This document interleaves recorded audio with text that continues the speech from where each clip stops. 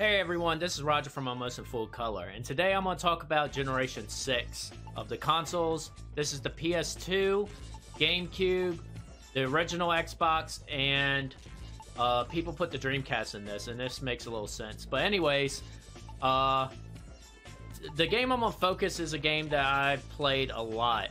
If you know me, I like MMA a lot, and Japan MMA is something that stands out, especially around these holiday times. So I actually had a Pride FC game growing up. This was in 2003 when the game was released, and let's get into the gameplay. Alright, so do note during this one, the other ones I was actually playing the game and talking. This one I'm just watching a recording I did earlier. I had a different plan for these originally, and I decided to change them up. So apologies there, but luckily I recorded this enough where I probably don't remember the matches too well. This game didn't have a lot of features to it. It was basically the Grand Prix in one match. It had a decent selection of fighters, as you could see. Dan Henderson being one of the famous, and Gary Goodrich from this area. Some of y'all probably don't remember these names or don't even know these people. Sorry about that. But if you're a big Pride fan, you're probably screaming at the names right now of back in the day. Sakuraba's in here, of course. Couldn't have a Pride game without him. Ken Shamrock was in this. There was a question of why some people were included and not included. Around this time, you did have Anderson Silva and Rampage kind of fighting, and they're not in this game. We had Ninja Rua and then Vanderlei Silva here also. So a decent selection of players, and they were all playable at the beginning. So anyways, back to the matches while I was talking about. You have a survival also, which is great, but pretty much you just fight. There's no story mode. You can create a fighter. I actually never really did that. I kind of liked Grand Prix. Japan MMA was big on this Grand Prix. They would either take 2 nights. They used to do 1 night and changed it to 2, but you would have to fight either... this is 16-man, so they used to do 2 nights where you fought 2 rounds 1 night, and then maybe a couple months down the road, you fight the last 2 rounds. So it was always intriguing to watch this. Early MMA in the US followed this, but they actually still do this in Japan, tournament style. It's usually 8-man instead of 16. But it was also great. If you do want to watch Pride, watch the Bushido series. That's a lot of the lightweight tournaments, and they're actually really good. So this had the classic Pride FC intro. And if you ever watch Japan MMA, they are big on their introductions. This will be kind of lower during the gameplay because they actually did use actual video. I'm fine as Dan Henderson now, but there is some other copyrighted music. But one of the big draws here in Japan, and they were big on this game of keeping, is the introductions. They are a little lengthy. So if you... not a fan of this, sorry, I'm not going to show you them every time, so just want to talk about for this first one. But it was historic here. I don't think I ever watched a Pride event where they had this elevator mechanism. So, to give a recap of the holidays, I've been watching Japan MMA for probably since like 09. I did miss the Pride dates. I've watched a lot of old DVDs of it. But ever since like 09, 2010, I've been watching the New Year Eve special. Around this time, Japan always has this big MMA event, and it's no different this time around for 2018. We have a big fight coming up in Japan with Ryzen 14, which would be really good. So this is appropriate time to talk about that along with this game history because around December, I think of a lot of this, and I usually pull out this game. I still got the PS2, play a couple matches just to kind of get excited and built up for Japan. They didn't make any other Pride games. They didn't incorporate it in UFC Undisputed 3.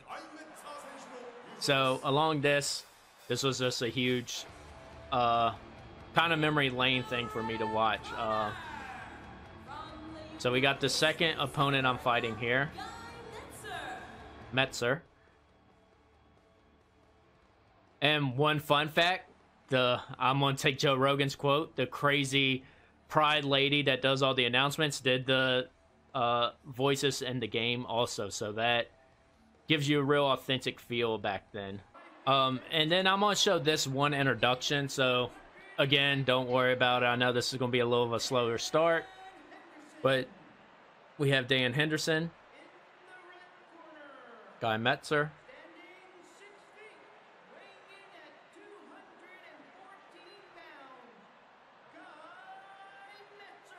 trying to knock out all my fighting history and try to get back to the games during these intros. So we got different rules in Japan. The first round was always 10 minutes, then the second, third was 5 minutes. So that was kind of good. Made it exciting. The first minute was very long, and it affected the last 2 rounds. Famous touch. So this game played with just the face buttons. You didn't use any of the top triggers. So it was a lot of just combos here. And you can tell health is going fast. This was made as an arcade game. It wasn't really simulation per se. You can get knocked out in like 1 second. If you get a lucky punch in, your character will go down. So it was interesting there. I was trying to do some grapples there. It didn't work too well. And I lost my first match. As you can see, matches could go very quick. This was a fun party game for us. We used to play it at my friend's house because you could do that. We would set each other up on different parts of the tournament and see if we could even make it to each other.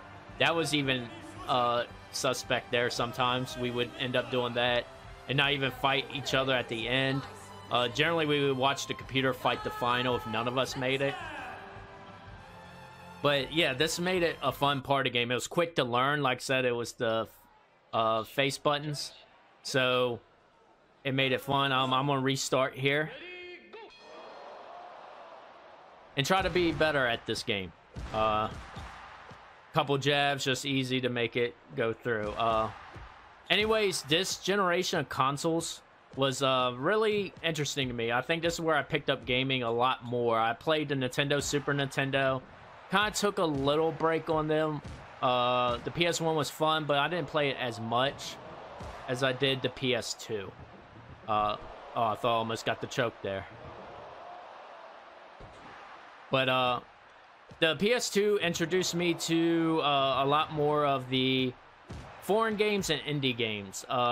Again, I mentioned in another video, we didn't really get imports like that much. They were kind of hard to find. Not many people talked about them. We're starting to get into the internet age now where most people had internet.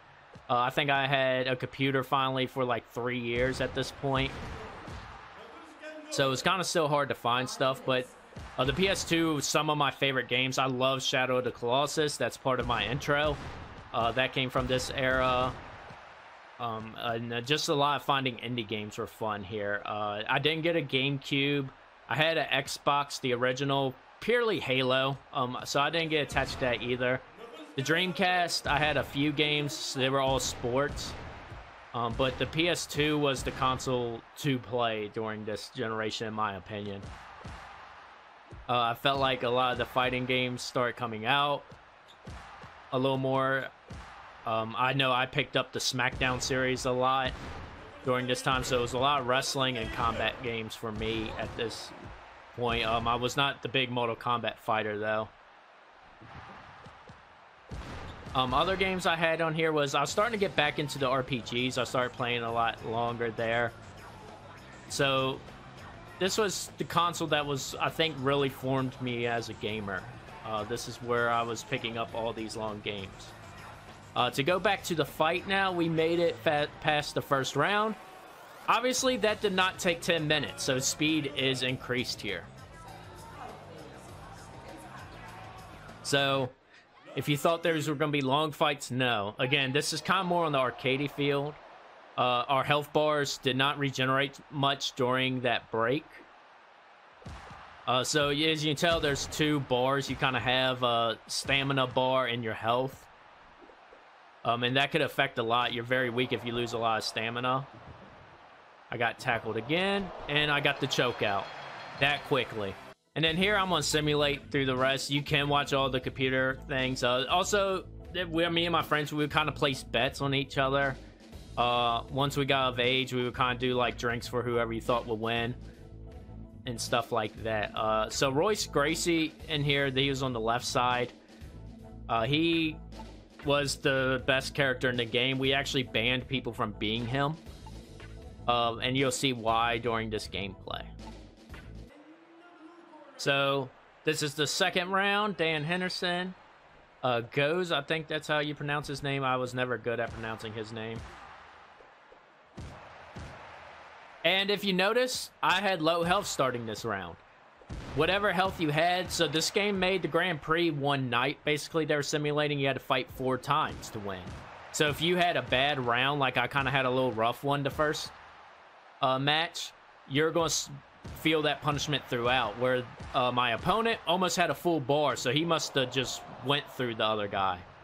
So it's like, oh crap. And this game was pretty flexible. For only having really 4 buttons and then the D-pad, you could switch through all these ground moves. A lot of it was hitting like triangle X to do certain things. Takedown is XO. And each character did have some combos. I didn't know Dan Henderson's.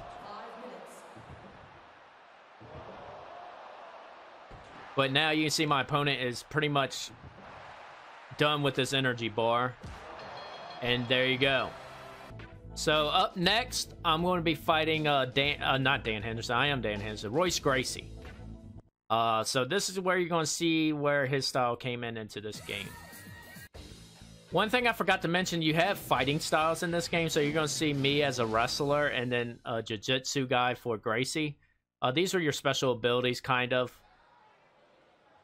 And we'll skip through this. And now we are loading to the fight. So that means Royce Gracie's character was very good at submissions. And back in Pride, you were allowed to fight with whatever, so you could fight with the gi. And right now, Royce Gracie's hurt, so happy. But now we go down to the takedown.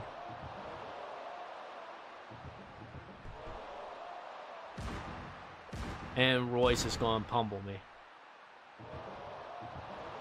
Try to get him in the choke. And he armbars me and wins. That is why Royce Gracie was an insane character in this game. He reverses a lot more than all the other characters. And it just seems like once you get caught in that submission, it's over.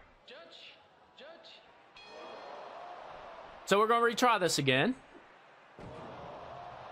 And lose again. So you have to be careful here. And here I'm going to be more careful and try to catch him hurt now. You can see I'm going, saw blood going for it. Very reckless right now. And you can tell just the Royce Gracie character compared to the other ones was just reversing and would just grapple you all the time. And then I got him in a choke. That would have been... If that happened back then, that would have been insane to see Dan Henderson do that. So just a little more background. Dan Henderson was a wrestler, but he was known for his right-hand power. So now we got past the hardest character on 3 fights.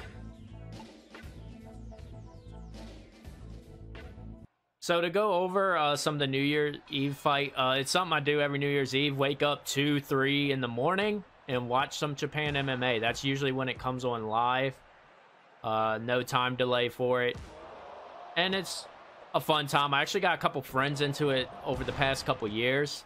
And I think they are slowly getting addicted to that. Some of the people from Almost in Full Color actually watch it now. So here you saw I had a little nice uppercut grab. I was trying to figure out how to do that again because it confused me.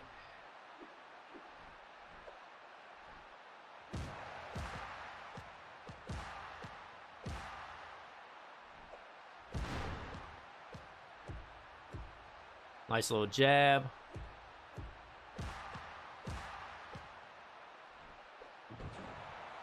And he ducked out. Almost got the leg lock. And yeah, during that, 5 minutes went past.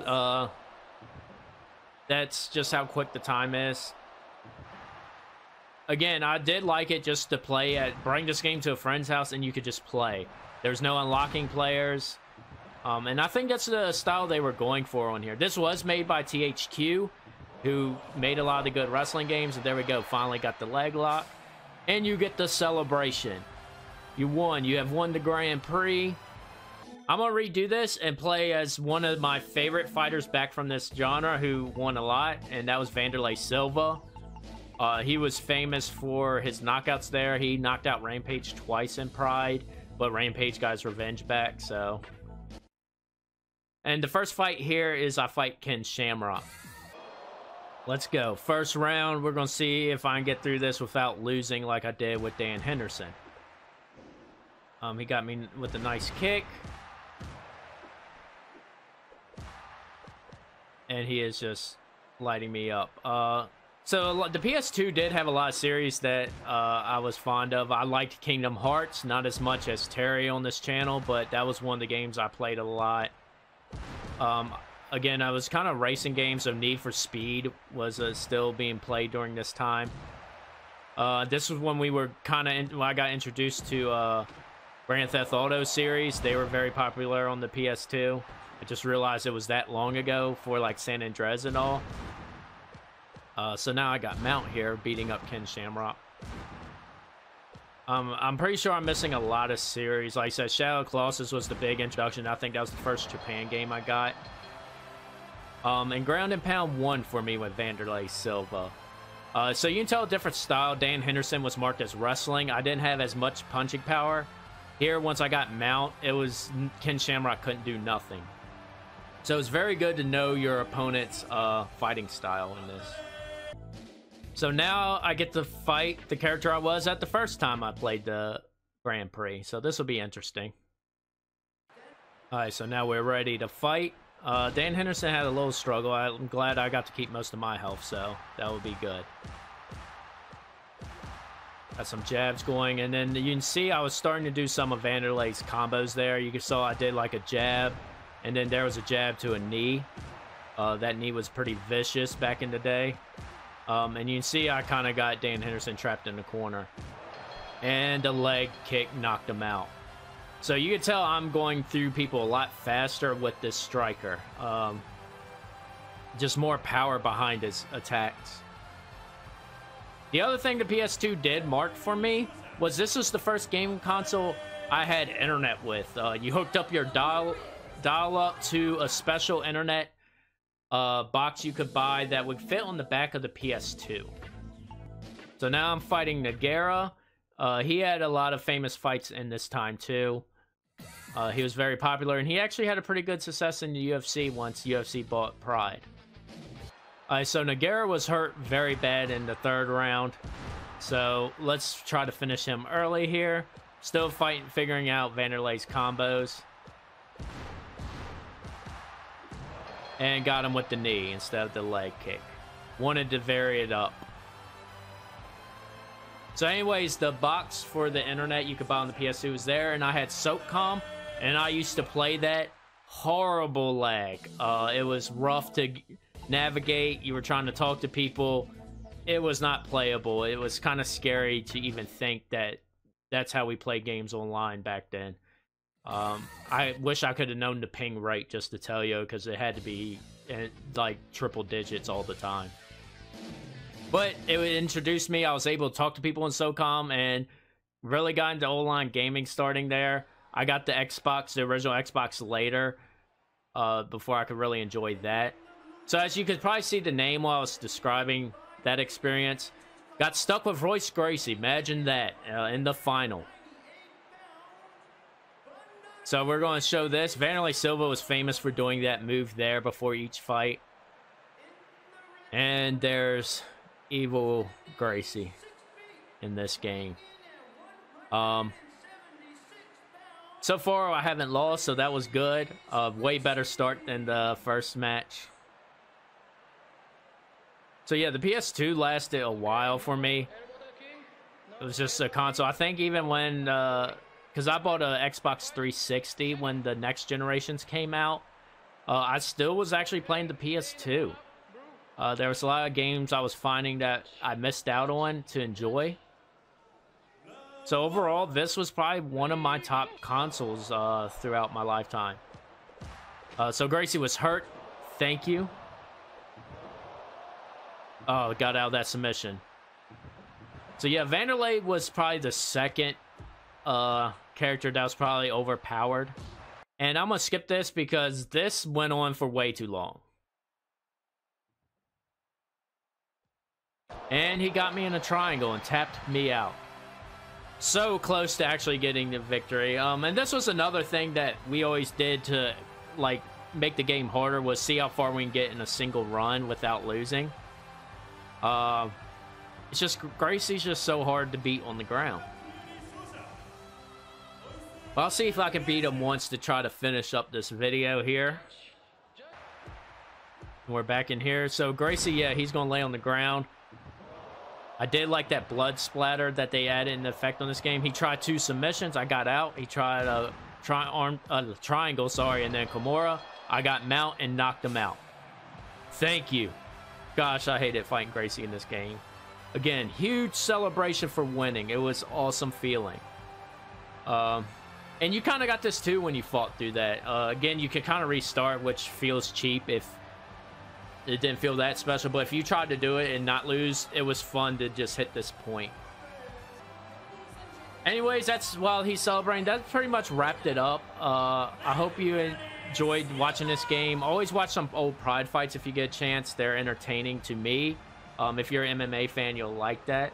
But this is Roger from Almost in Full Color. Please like and subscribe to the channel.